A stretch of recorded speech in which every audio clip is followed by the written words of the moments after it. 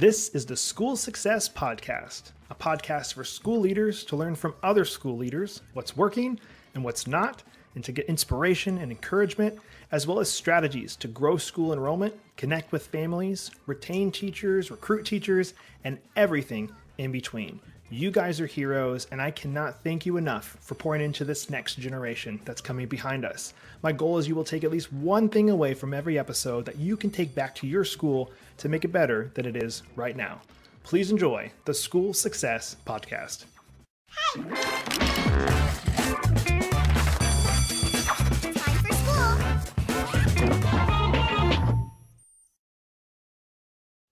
Hey, School Success Makers. Welcome to another episode of the School Success Podcast. We got a good one for you today. I'm joined by a new friend out of Sparta, New Jersey. His name is Thomas Argersinger, and he is the head of school at Veritas Christian Academy there in, of course, Sparta, New Jersey. They're doing some cool things. He's a great guy who has lived in Florida a little bit. We've been able to talk in before the actual recording, get to know each other a little bit. And I just love him and love his heart and what he's doing. So I was like, we got to have this guy on the podcast to hear what is he doing at his school and how are things going. So I don't want to take any thunder away from this man. So I will pass it off to him to introduce himself. So Thomas, welcome to the podcast today, sir. Thank you, Mitchell. It's a pleasure to be here. It's going to be fun. And I always start off the podcast with asking, if I was to come visit you in New Jersey, or Sparta, New Jersey, or wherever you're at, what would we do for fun? What's the thing that you're like, you got to do this when you're here? 2 words, Mitchell: bagels and diners. Bagels and diners. We have some of the best bagel shops I have ever been to. And we also have like a ton of diners. We don't have a lot of like other kind of restaurants, but we have a ton of diners and many of this like old school American type food. And if you're looking for that kind of stuff, we got it in spades. Boom. All right. I love me some bagels. And so there you go. What's the go-to topping in New Jersey for a bagel? Is it just cream cheese, butter? What is it? Oh, wait. No, this is a big deal. So they got Bialys here. Bialy. You ever had a Bialy bagel? I have not. Oh, come on now. Bialys they scoop out the top piece of the bagel and they put like garlic and all sorts of spicy kind of things in there. So it's kind of savory. And then they you can put lox in there, like those cream cheese with fish in it. And you can put all kinds of things. So it's a thing. I mean, you got to try that. Bialy cream cheese is good too. But overall, it's Bialys. I love them. Now, what do they do with the part of the bagel that they scoop out? They don't throw it away, do they? I think they sell it on eBay. I don't know. I have no idea what they do with it, to tell you the truth. Man, they call that something. What do they call that? The bagel scoop? It's just called scooped. Like if you just get a bagel. Yeah, that's right. You can get, but it's scooped out. That's scooped out on the other side of it. Yes. That's so funny. All right, sign me up. I will try that. All right. Good deal. So I'd love a quick background on you. Of course, I know a little bit of your background talking with you and being connected on LinkedIn. But for those listening, to get a kind of a backstory of how Thomas got to where he is today, let's hear how you got there. Yeah, well, in a nutshell, I was really called to this. I mean, I think anybody who does this for as long as I have, which is now I'm in my 41st year in education. About the first 7 years were public school, served some time on a church staff, but that was also a lot of church education, religious education, if you will. And then the last 30 plus, almost 38 years has really been on, well, about 35 years has been on in Christian ed. And so that journey has been really interesting because I've seen a ton of trends come and go. And I've also seen a lot of changes in the profession as well. Grew up in New York State near the Adirondack Park, lived in Florida for over 30 years, worked there, got called to New York City, worked there up till around the pandemic time. And then we ended up coming over here to New Jersey. Man, quick. I love it. And I'm assuming you love New Jersey, I'm assuming. Yeah, New Jersey is a really interesting place, because it's beautiful where we are. It's kind of a rural area in Sussex County. So it's a beautiful topographically. The folks are nice here. There's a lot of opportunities here to grow Christian education and just to provide some educational opportunities that might not be available in some other ways. And so it's actually a great place to be practicing. I love it. And to kind of dive into your school, before we dive into kind of the first questions, let's share a little bit about your school in general, how long it's been there and the size and all that stuff of it. Yeah, we're a small high school, 9 through 12. We're about a little bit under 50 kids. There was a time in the past when the school was a little larger, but there's been some demographic changes in the area, et cetera. And we've kind of over the last couple of years sort of hit bottom and are on the way back up again. So we're really grateful for that. We've been around for about, I think this is our 16th year of operation here in Sparta. And so, yeah, so there are also two K-8 Christian schools here, and they act as sort of feeders for our school. But our school is a pretty much, believe it or not, for such a small school, it's a pretty full service school. We have a lot of offerings. We actually have championship sports teams. Our girls basketball team won the national championship last year, which is really remarkable, again, given the size. We also have some really unique programs as well. So, yeah, we're really blessed to be here. Incredible. And you guys have your own building. You guys rent from a church. What's that look like? Yeah, the B choice. We rent from a church, at least from a church, and we have a great relationship with them. And we're so grateful for what they've done over the years. Actually, that we've been renting since the school's inception. And so they're very gracious in that because they're growing gangbusters, this particular church, Sparta E-Free Church. And so they're gracious to allow us to continue here. But we are actively looking for another home. As much as we love it here, in order for us to really actualize the vision that we've been given by the Lord, we're going to need our own space. I think that's the perfect transition. And to just talk about some challenges, that sounds like one right there. But what are some of these challenges for you guys as a school that you're facing right now? And not just here's the challenge, but I'd love to hear how you guys are currently combating those challenges or planning on combating those challenges. Yeah, that's great. There's a couple, I mean, we suffer from as I've listened to some of your podcasts in the past, everybody kind of has similar challenges. Staffing is a really tough nut these days. We were very blessed this year because we got some great new people. We actually have all of our spaces filled with not just people, but quality faculty, and we consider that an incredible. So that is a challenge, certainly facilities and visibility, because one of the more subtle aspects of having your own building is that you're more visible to the community. And that, believe it or not, is a really important thing. And so our own facility is really an issue for us for sure. Also, just helping people understand who we really are, the issue of marketing, and you might even say branding in some ways. How can we really show the distinctives of what we do?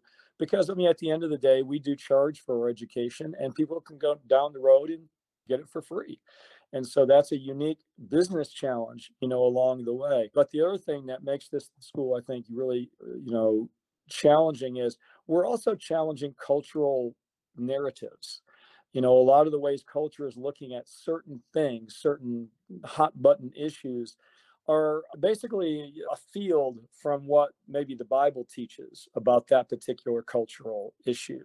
And so as we hold true to our standard of truth, which is the Word of God, then that just naturally kind of creates a distance that we have to deal with that distance, and we have to love people through that distance, if you will. And I think that's a unique challenge for schools that are faith-based.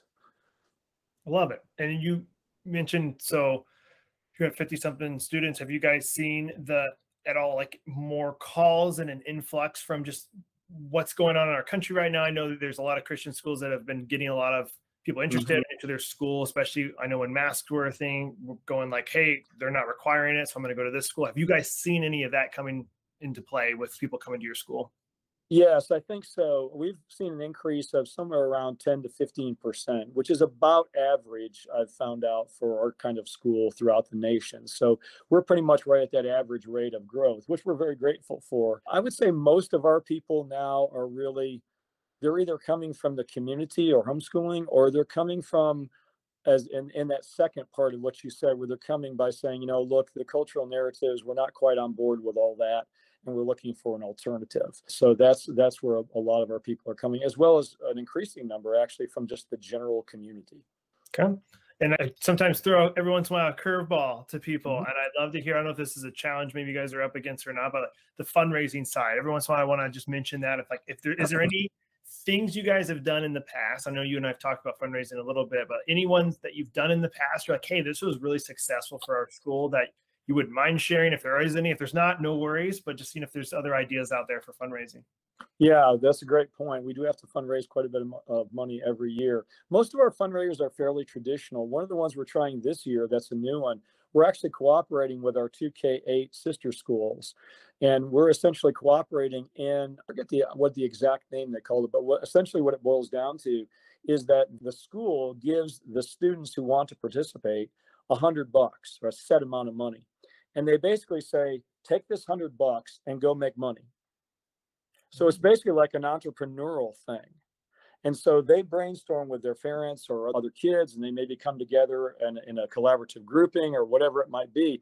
And they figure out ways they can create a product with that basic $100 investment. And then they sell that product. And then there's a deal formula that we use in order to say, okay, well, the school's going to get so much of this, et cetera, et cetera. But that's kind of a unique one that I hadn't really heard of until I got here. And that's been very interesting to see, because it combines a real educational value that we have, which is preparing kids for that kind of a life. A lot of our constituency are small business owners. That's a large part of our constituency. And so this seems like a natural fit, at least for us. And so far, the returns, it actually goes on for quite a few months, but the returns so far have been very good.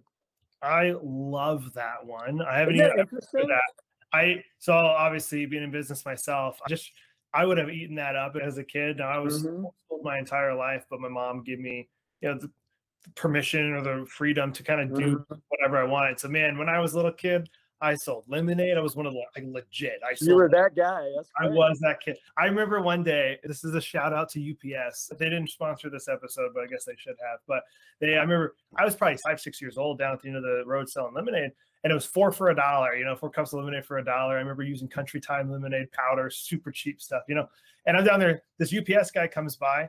And he stops and he gives me $1. And I go, wow, you want 4 lemonades? And he goes, no, man, I don't want anything. You keep it. And I was like, I remember looking down at the dollar going, oh my gosh, I am rich. And he left. He didn't take a lemonade. And I just never forgot. I was like, UPS, man, that's a great shipping company right there. So awesome.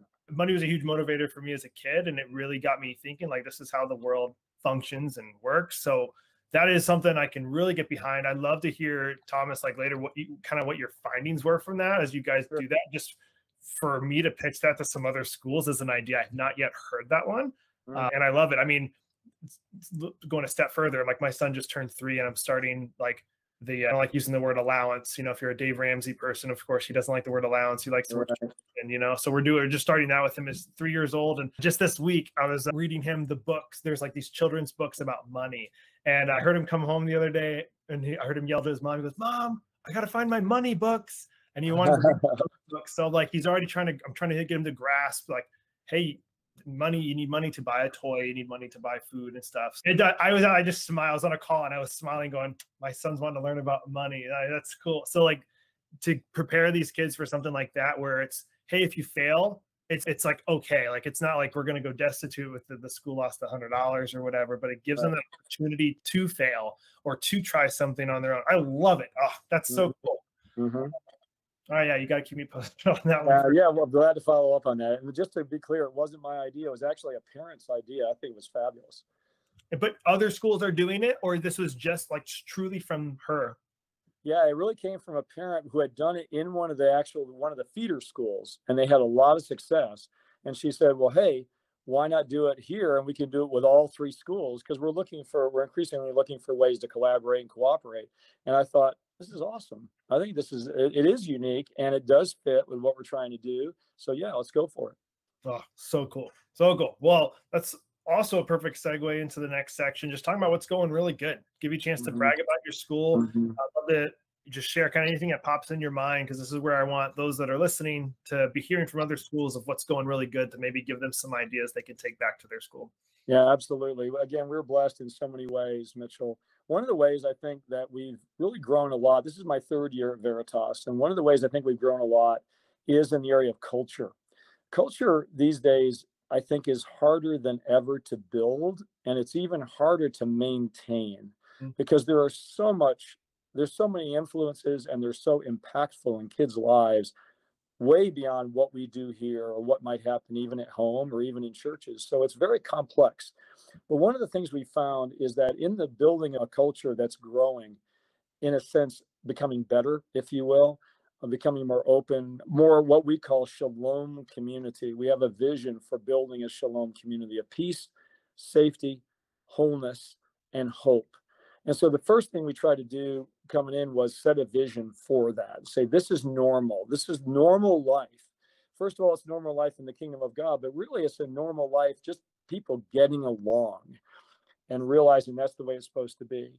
And then underneath that, or on top of that, we layered policies, because at the end of the day, you tend to get what you inspect, not as much what you expect.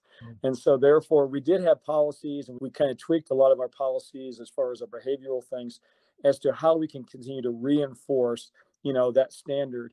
And I think the third way that has, and probably the most impacting thing, has been that when we talk to the students about Shalom community, we tell them it's not really so much just about building a better community here at Veritas. I mean, it is that, but it's really about beyond that. Because at the end of the day, we want to be able to move into culture and actually have a positive effect, a positive impact. We want to give ourselves away, in a sense, to whatever calling God has for our lives. And if we understand that shalom dynamic, that wholeness, and the idea of peace and safety and hope, that frankly is in short supply. All of those things are in short supply. So we say, look, it's not just about here, it's about out there too. And we're increasingly building partnerships in the community and getting the kids out into the community to realize there's a bigger world out there. And we have the opportunity, a fantastic opportunity to do that. So I would say, in short, on the culture side, I think those are three things that we're doing to try to move that forward. I love it. I love it. You mentioned culture, and that's come up a few times with some guests that we've had on. And I agree with you. It's so incredibly important, and it can be ruined really easily and really quickly. Yep. It's like the wrong students or the wrong staff get into the school. Very true.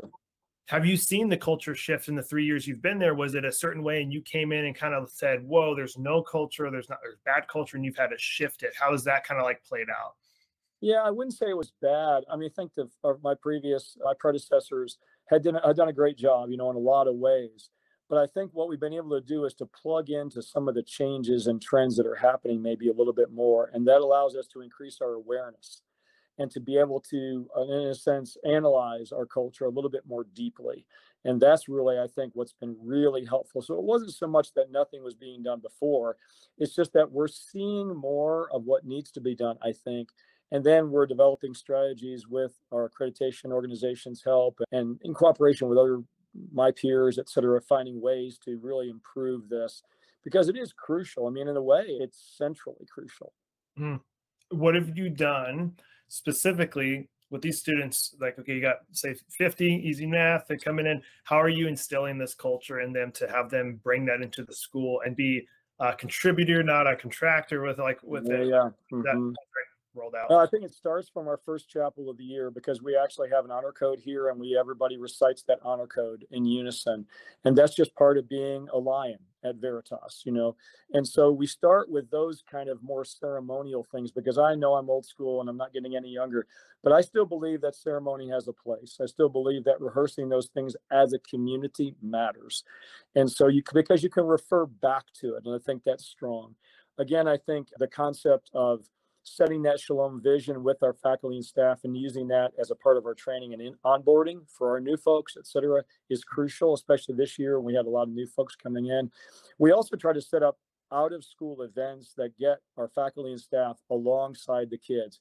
We reinstated a retreat this year that had been out because of COVID, called it Lion Camp, and spent a couple days out in Pennsylvania. And it was fantastic, because at the end of the day, the culture is, I think, more caught than taught. You can set the standards, you can do the ceremony or whatever, but at the end of the day, it's that walking alongside day after day after day and modeling, and really, frankly, having high expectations of the young people that are here, saying, we don't want to set the bar way down here, because that's what you'll attain to if that's where the bar is set.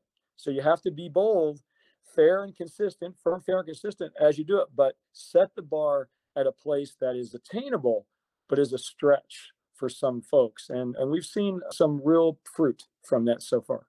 Yeah, because if you don't set the bar, then where are they going? How are they going to get there? What's the judgment or the ruler that they're using to measure it? How are you measuring it? So 100%. That's really good. Do you guys as a school have like a mission statement, vision that you've created that you say, hey, students, this is who we are as a school that you are a part of? Do you guys have that in place? We do. And the way we have it all written down, of course, but the way we sort of summarize it is, at Veritas, we rise higher. The expectation is that first of all, as followers of Christ, we should be setting the standards in the sense of excellence, not following behind. Secondly, there's a world that is in a lot of trouble in many ways. And anything that we can do and inspire students and train students to get out into the actual world, the real world, and make a significant impact, or even a tiny impact, whatever it may be, through the way they raise their family, through the jobs they get, and through the careers that they're called to, the vocations they're called to. At the end of the day, that's a privilege. And so I think also, again, trying to get them to make that transference, especially our seniors, to make that transference into the real world. A decreasing number of our kids, and this is true across the board in schools, are attending college. More kids are getting into the workforce, et cetera, et cetera. We still have quite a few kids who do, and so it isn't just about going to college, it's about living, having a real life in the real world. And what does that look like as a follower of Christ and just as a good human being? So true. So good. Well, I know you've been in education for a long time. Not calling out your age. I think you're 34, 35, I think you said. Oh, yeah, times two. Yeah, absolutely. That's looking good, man. You're looking good. To wrap up the episode, I always want to pass it off to our guests to share what would be a piece of advice that you'd like to share with the school leaders that are listening. Yeah, that's a great question. Thank you for asking. I would say choose your standards carefully. What is your standard for doing what you're doing? And how does that standard that helps you make decisions connect to the vision that you've been given? I think that a lot of times what I'm seeing today is that we're not quite sure what the standards are we're supposed to be attaining to or connecting to. And therefore our vision doesn't have a root. And it just is kind of like floating out here in the ether somewhere. So I would say, consider carefully what standards you're using to make decisions and strategy, and then connect that very carefully to the vision that you have for your enterprise. So I'm going to pick it apart a little bit in a good way. I love that. So if somebody's listening and they go, okay, I want to do that, where would you say they should start to get that standard? Like where should they read a certain book? Should they listen to some different podcasts? Like where would they get that standard to start from? They definitely should listen to the Better Schools podcast. First of all, let me just say that, okay? Shameless plug. But I think, the way I always answer that question is, obviously as a follower of Christ, I'm going to say there's a lot in the Bible that's really helpful as far as principles in order to move forward on this. And so the timeless truth, values, and virtues that are found in Scripture are central to us as believers. But in general, I think there's so many other things that are out there that are positive, and I think that are engaging. So part of it is choosing a standard, whether it's best practices, standard operating procedures that people have found to be very successful. Like, for example, the basic idea of turning outward and not inward. That's really important for schools, and I personally feel businesses as well. It is about us doing well, but it's really almost more about the community we are in doing well. And so one of those standards I think that we can probably almost all agree on, regardless of our perspective on faith, is we want to make a positive difference in our community right now, not just when the kids graduate, but while they're in school. How can we do that? So that's one way to look at it anyway. Okay. That's perfect. I love it. Thanks for letting me give you a right hook. I love throwing in some little right hooks and getting you thinking about it. Oh, good. Man, Thomas, it's been awesome. Been great knowing you, getting to interview you and hear from you and learn from you. I love what you guys are doing up there in New Jersey, and I love that they have you there leading them. So wishing you guys nothing but the best as you guys continue to grow and to educate that next generation that's coming up through your school and behind them and all that. So keep doing what you're doing, man. You're doing awesome. Thanks so much, Mitchell. Thanks for having me on. Well, another huge shout out and a thank you to Thomas for taking time and being on the podcast today. I love what he's doing with his Christian school up there in New Jersey, and I'm wishing them nothing but the best as they continue to grow and educate the next generation that's coming behind us. And if you're a school leader that's listening to this, I'm hoping you can take at least one thing from today's episode that you can take back to your school to make it better than it is right now. And if you're one of these schools listening and you have open seats at your school currently and you have room to grow, you're obviously leaving revenue on the table as a school, because if you're not filling those seats, that could be more dollars coming in from people who are out there that need to attend a school or might want to attend your school. And that's what we specialize in. With my company, we love helping schools grow. We love helping them to automate the application and enrollment process. So we take that off your plate so you don't have to worry about it anymore. And you can check us out online, which is schoolsuccessmakers.com. That's schoolsuccessmakers.com. Or if you'd rather just kind of get connected with myself and some other people that are in our private Facebook group, we'd love you to join that as well. It's School Success Makers on Facebook, private group just for school leaders, School Success Makers. I'd love to personally see you in there. We will be here next time with another amazing guest as usual on the School Success Podcast. We'll see you then.